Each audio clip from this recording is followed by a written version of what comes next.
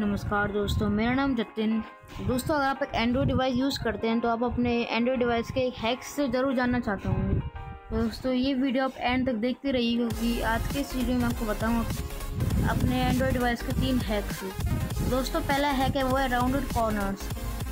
इस हैक के लिए आपको एक एप्लीकेशन डाउनलोड करनी पड़ेगी जिसका नाम है कॉर्नर फ्लाई। ये एप्लीकेशन आपको प्ले स्टोर पर मिल जाएगी और उसका डाउनलोड लिंक मैंने डिस्क्रिप्शन में दे दिया है। इसको इंस्टॉल करने के बाद आपको इसको ओपन करना है। ओपन करने के बाद कुछ ऐसा इंटरफेस आएगा। आपको सिलेक्ट करना है तो आपको अपने कॉर्नर्स कितने राउंड रखने हैं।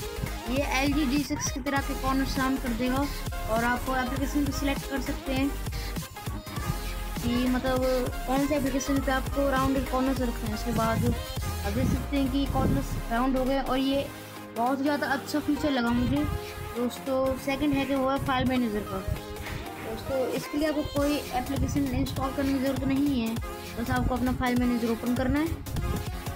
ओपन करने के बाद आपको कोई भी फाइल सेलेक्ट करनी है जिसको मतलब उसको रीनेम करना है। सेलेक्ट करने के बाद आपको उसके नाम से पहले एक डॉट लगा देनी है और सेव पे क्लिक कर देना है। अब देख सकते हैं वो फाइल हाइड हो गई है। आपको मैं दूसरा करके दिखाता हूँ।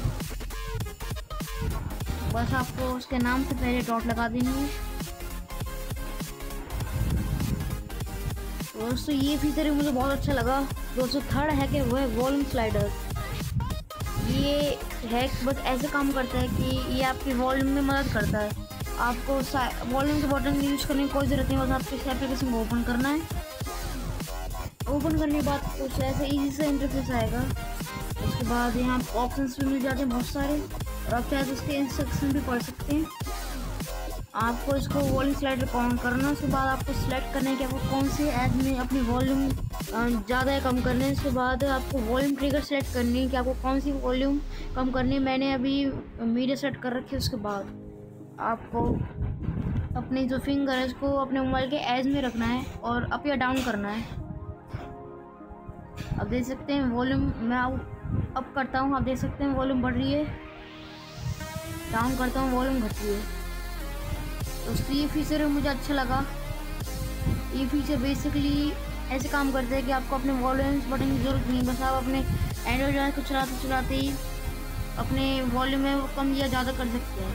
दोस्तों, मुझे यकीन है कि आपको वीडियो पसंद आई होगी। अगर आपको वीडियो पसंद आती है उस वीडियो को कभी लाइक और शेयर कर दीजिए और अगर कोई सवाल सुझाव हो तो नीचे कमेंट करना मत भूलिएगा और चैनल को सब्सक्राइब करना मत भूलिएगा दोस्तों, क्योंकि मैं ऐसी टेक वीडियोस लेके आता रहता हूँ। तब तक के लिए जय हिंद, वंदे मातरम।